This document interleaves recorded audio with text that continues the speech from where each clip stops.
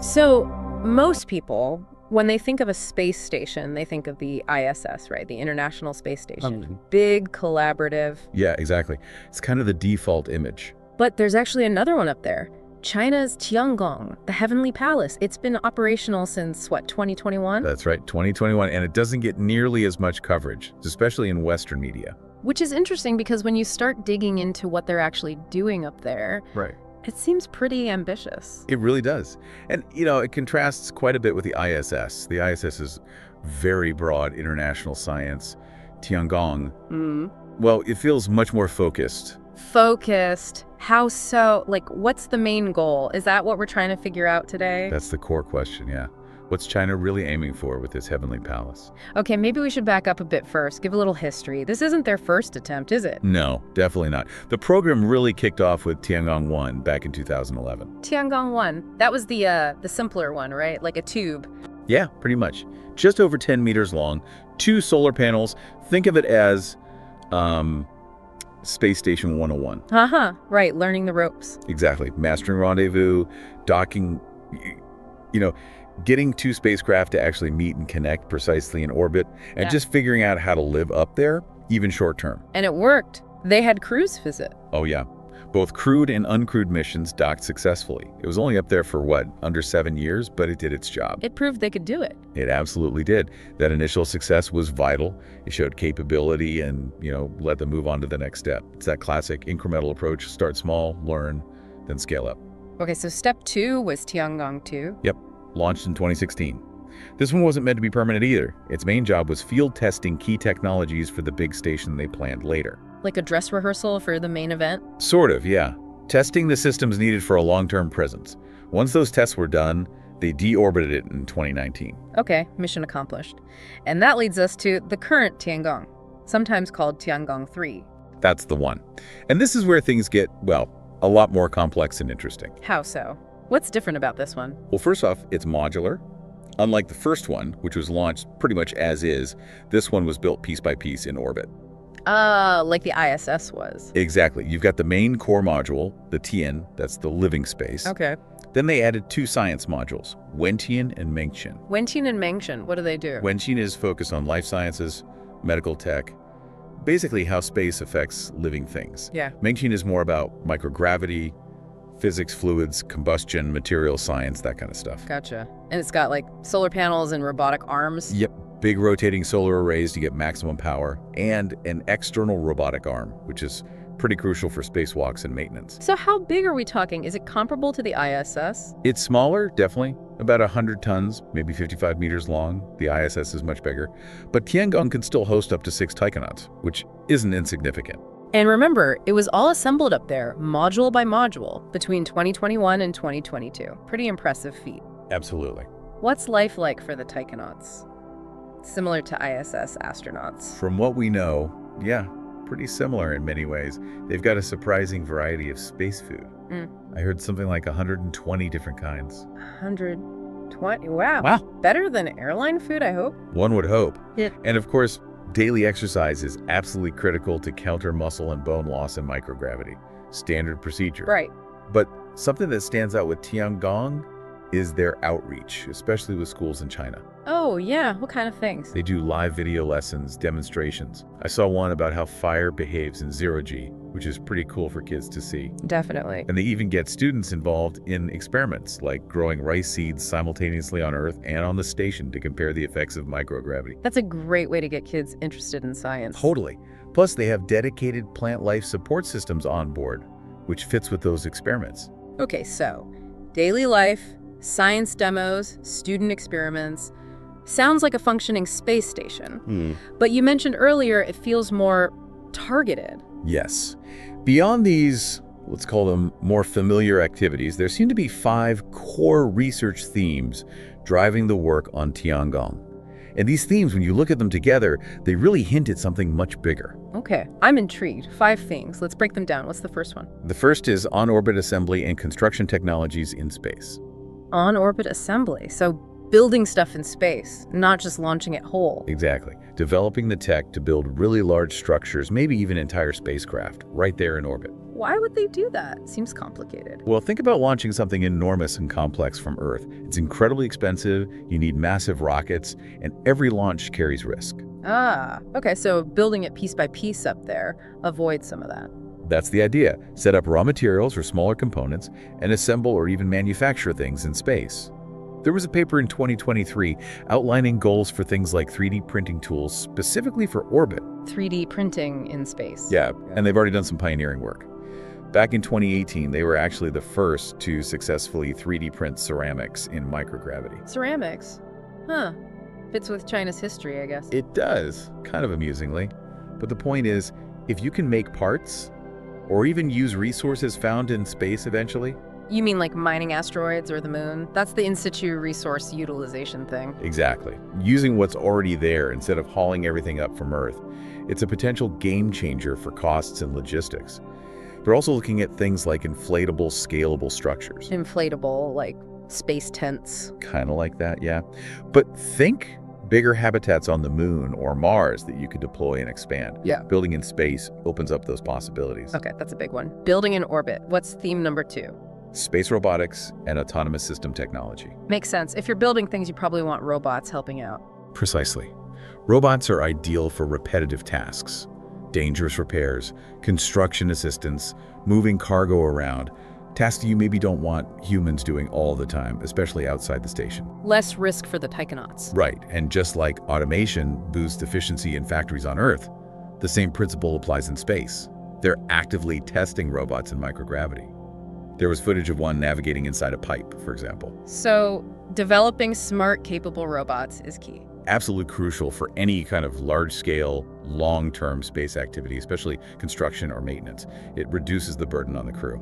Okay, building in space, robots to help. What's next? Theme 3. New energy and propulsion technology. Energy and propulsion. Okay, so power and getting around, they have solar panels, right? They do, and solar works great in Earth orbit. But if you're thinking about missions going further out, say to Jupiter or beyond. Sunlight gets pretty weak out there. Exactly. Remember NASA's Juno mission to Jupiter? It's solar-powered, but it only gets about 3% of the sunlight we get here on Earth. It needs huge panels. So relying only on solar has its limits if you want to go deep space. Right. So the fact that they're actively researching other energy options and also new propulsion technologies, it strongly implies they're thinking about projects much further away than just Earth orbit or even the moon. What kind of propulsion challenges are there for long trips? The biggest one is fuel. Conventional rockets need a massive amount of propellant, which you have to launch from Earth, adding huge weight and cost. Which ties back into that in situ resource idea again, right? Making fuel out there. It does. And it also pushes the need for propulsion systems that are maybe less powerful in terms of immediate thrust, but way more efficient over long periods. Things that sip fuel but can run for months or years. Like ion drives? Like ion drives or other advanced concepts. High efficiency, long life. That's what you need for serious solar system exploration. Okay, so we've got building, robots, power, and propulsion for going further. What's theme 4? This one's critical for long stays. Environmental control and life support system technology. ECLSS for short. Ah, the basics. Breathing, drinking, eating. Pretty much. If you're planning really long missions or setting up outposts somewhere, you absolutely cannot rely solely on resupply ships from Earth bringing water, oxygen, and food. It's just not sustainable. You need to be self-sufficient. Exactly. So they're doing a lot of research into closing the loop, recycling air and water with extremely high efficiency, growing food in space. Like the rice experiments we mentioned? Yes, that's a perfect example, and managing waste effectively. They're even studying things like fruit flies over multiple generations to see how microgravity affects life long term. But is there anything really groundbreaking here? Recycling tech has been around on stations for a while. Well, this is where it gets really interesting. They conducted an artificial photosynthesis experiment on Tiangong. Artificial photosynthesis, like making air like plants do. Sort of, yes. They used a semiconductor catalyst to take carbon dioxide, which astronauts exhale, and convert it into oxygen and a hydrocarbon called ethylene. Whoa, okay, oxygen is obviously useful. What about ethylene? Ethylene could potentially be used to create rocket fuel.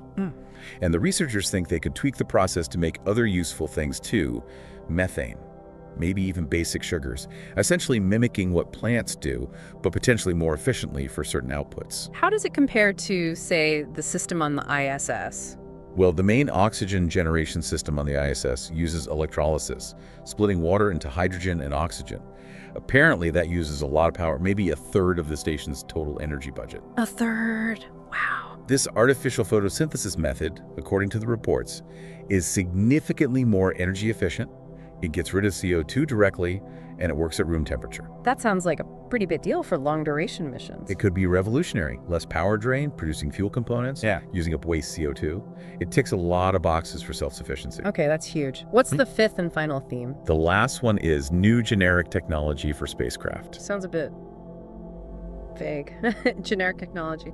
It does sound broad, but it's actually really fundamental. It basically means thoroughly testing all the hardware pumps, valves, electronics, materials, everything to make absolutely sure it works reliably in the unique environment of space. Because things behave weirdly up there? Exactly. Microgravity does strange things, especially to anything involving fluids.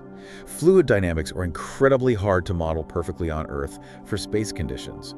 Plus you have vacuum, temperature swings, radiation. So you just have to test it for real. You really do. Simulations and ground tests are essential, but there's no substitute for seeing how a gear actually performs over time in orbit. It's about building confidence in your systems before you bet a mission on them, maturing the technology. Okay, so let's recap the 5 themes. Building big things in orbit. On-orbit assembly. Using robots for help. Space, robotics, and autonomy. Developing new power and propulsion for longer distances. And energy and propulsion, yeah. Creating self-sufficient life support, including that artificial photosynthesis. Advanced ECLSS. And rigorously testing all the basic gear. Generic spacecraft tech validation. Right. When you put all 5 together like that, it really does paint a picture, doesn't it? It's not just about running a space station. Not at all. These aren't just 5 separate research projects. They connect. They point towards a coherent, long-term vision. Which seems to be building the foundational capabilities needed for a much larger, potentially self-sustaining human presence throughout the solar system. Like a network of habitats, mining operations, bases on moons and planets. That seems to be the implication. Having the ability to build large structures in space, using robots, powering them efficiently, maybe using local resources, keeping people alive indefinitely, that's the toolkit you'd need for that kind of future. It answers that initial question we had, what's the primary goal? It seems less about just low Earth orbit and more about enabling exploration and settlement further out. That's certainly how it looks when you connect these research dots. It's ambitious. No, obviously it's still early days. China isn't the only player in space exploration. Absolutely not. Lots of exciting work happening globally. But the fact that they're already testing things like manufacturing capabilities in space, it suggests maybe those future platforms, those habitats or factories, aren't purely science fiction in their planning. It definitely suggests they're taking the prerequisites very seriously. Testing the enabling tech now implies the applications might not be generations away. What about collaboration? Is Tiangong a purely Chinese project, or are others involved? Well, China has stated they're open to international collaboration. They've actually invited scientists worldwide to propose experiments for Tiangong. But are there international astronauts visiting, like on the ISS? Not currently, no. There are some hurdles. For instance, U.S. law, the Wolf Amendment, effectively prevents NASA collaboration, including astronauts visiting Tiangong, without specific congressional approval. Ah, right. Politics getting in the way. Seems so. In Europe, the European Space Agency initially had plans, or at least discussions, about sending astronauts. But they formally backed away in early 2023, citing budget constraints and, well, the political climate as well. So, despite the open invitation, it's mainly Taikonauts up there doing this work right now. Primarily, yes. Which raises a big question, really. Will other nations eventually find ways to collaborate on these potentially groundbreaking experiments? Or will China pursue this vision largely on its own? The potential benefits of sharing knowledge seem huge, especially for something this ambitious. You'd think so. Faster progress, shared costs, but international partnerships are complex. Okay, so summing up the big picture from Tiangong, we're seeing serious work on artificial photosynthesis for life support. Yeah, potentially game-changing. Building large structures in orbit, not just launching them. Orbital construction. Using resources found in space. In situ resource utilization. Advanced robotics working alongside humans. Key enabler. And new ways to power missions deep into the solar system. New energy and propulsion, yeah. It really feels like maybe we're entering a new phase of space exploration altogether. I mean, a new phase. Well, for a long time, space travel was about visiting, go to the moon, plant a flag, collect rocks, come home, go to Mars with a rover. Point A to point B and back, essentially. Right. Sorties out from Earth. Exactly. Yeah. But the kind of research happening on Tiangong, focused on self-sufficiency, manufacturing, long-term habitats, it points towards a future where humanity might actually, leave the nest, establish a sustained presence beyond Earth. Moving out, not just visiting. Precisely.